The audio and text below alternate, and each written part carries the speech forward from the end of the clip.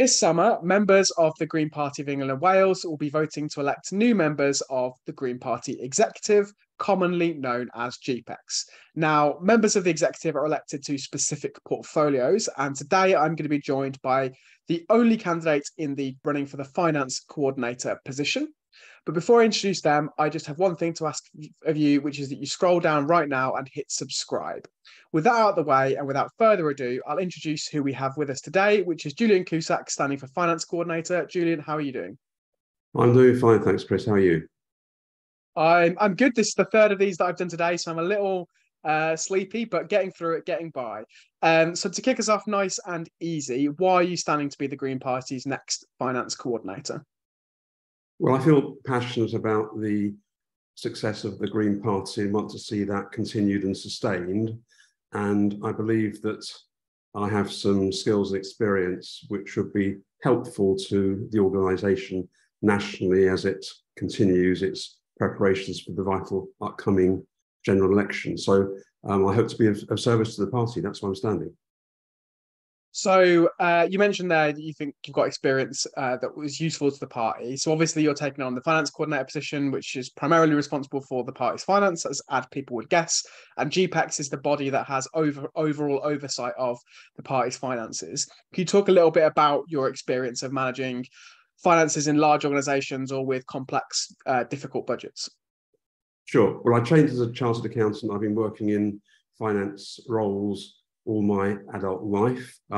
In my business life, I found myself towards the middle part of my career in the insurance and reinsurance world, where I held positions as Chief Financial Officer and Chief Risk Officer and Chief Executive Officer of large, complicated international insurance and reinsurance operations with a very big exposure to the understanding, analysis, and mitigation of risk. But I've always kept my hand in with smaller organisations, and throughout my life, I've been the treasurer of multiple different charities and NGOs on a pro bono basis. And in the 1980s, I was an active member of the Labour Party in Ipswich, and there I was treasurer of the constituency Labour Party in Ipswich for many years. So I've got experience directly of managing the finances of a political party. So what I wanted to ask you is what you think are the big challenges that the party might face in terms of its finances and how you would help to tackle them. Well, the big overriding challenge is that compared to what I like to call the other major parties, we are very modestly financed. So we don't have the big bucks donations that come into the Conservative Party from private donors or from the unions to the Labour Party. We are mainly funded by our membership through membership subscriptions and additional donations. And so the party has to be run on a very tight budget and to avoid exposing itself to risks that could threaten the mainstream expenditure that's so important to us for our electoral success. So I believe I can bring that skill of financial risk management to bear on the party.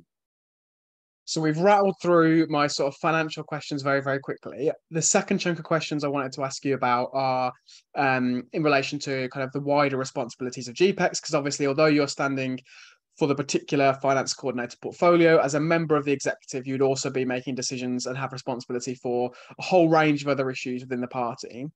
And so I've got a few questions I wanted to ask you about specific things there. The first of them is around the issue of transphobia. So for a number of years, there's been a lot of criticism leveled at the Green Party for the way it's handled transphobia within its ranks. Now, GPEx has some responsibilities over issues relating to equality and diversity and issues that would lead to the tackling of this issue. So what I wanted to ask you is how you would, on GPEx, work to tackle the issue of transphobia in the Green Party?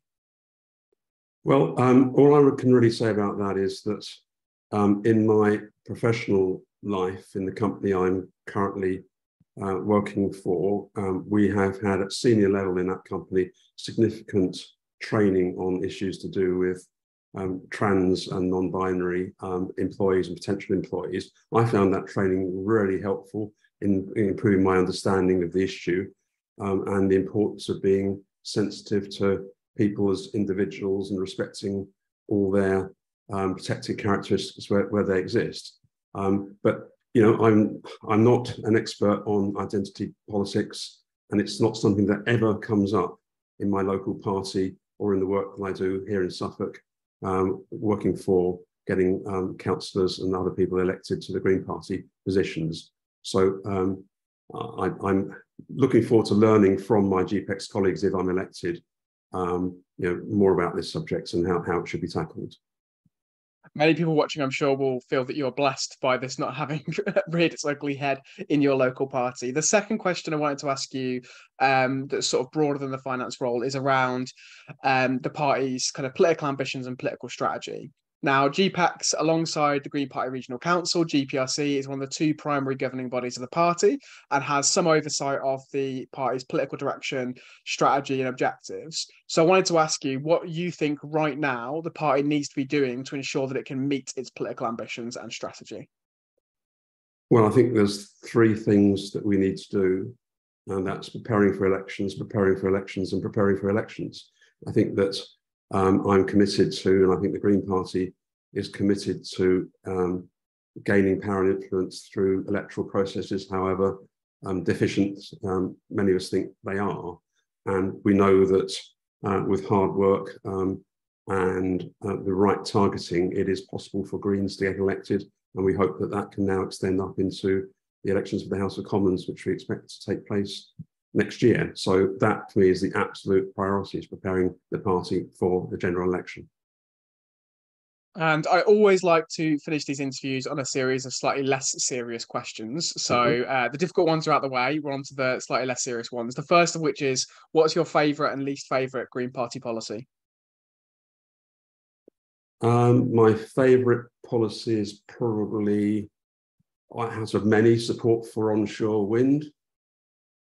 And my least favourite, the risk of upsetting any colleagues, is probably the existing formulation of monetary policy. Do you mind me asking what you mean by that? Well, the way it's written at the moment appears to propose giving influence over the creation of money to a non-elected group, and I think I can understand why that's being said, but I think it's probably not the right way to go. Brilliant. Well, thanks for the clarity. Which book has most influenced your politics? Limits to Growth, which I read when it first came out, which tells you something about my age, perhaps. Excellent. If you're Prime Minister for one day, what one policy would you change? I would immediately enact the Green Party policy to restore the cut in universal credit and double it to £40. My last one is, who in the Green Party inspires you the most? Caroline Lucas. Well, Julian, it's been an absolute pleasure. Thanks so much for your time. Okay, thank you, Chris. So that was Julian Cusack, the only candidate in this year's election for finance coordinator in the Green Party's executive elections. I say only candidate. There is also the option to vote for reopen nominations, who is a careerist and stands in every internal Green Party election. Before I let you all leave, I just have a few final things to ask of you. The first of which is to scroll down right now and hit subscribe. Whilst you're there, please do hit like and let us know what you thought about this conversation in the comments. We've got lots of other interviews coming up in the next couple of weeks, so please do keep an eye out for those. And finally, if you are able to, please do head to bright-green.org/donate so that you can continue to put out videos like this and all the articles, news, coverage we do constantly. So that's it from me today. Thank you all so much for watching, and I will see you all very, very soon.